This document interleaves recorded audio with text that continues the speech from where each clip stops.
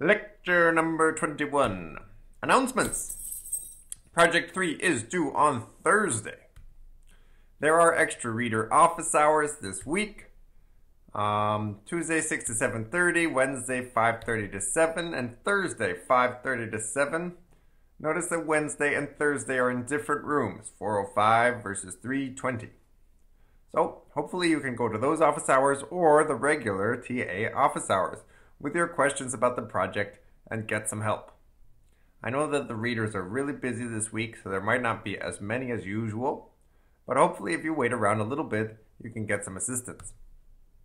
Midterm 2 is on Monday, 7 p.m. to 9 p.m. Topics and locations are described on the course website.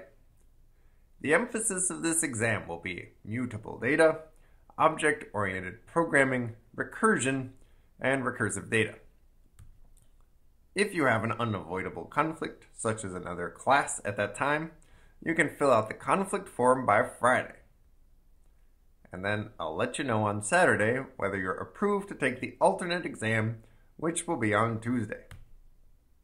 Review session will be held on Saturday from 1 p.m. to 4 p.m. in 1 Pimentel. We will have a printed practice exam for you at that time. There will also be an HKN-led review session on Sunday from 4 p.m. to 7 p.m. in 2050 Valley Life Science Building. So, go to one, go to both, whatever you want to do. They will have different content. Homework 7 is posted, and it's full of problems that are relevant to the midterm, so it's great practice. But it's not due next week because you have to work on your exam. So instead, it's due 2 weeks.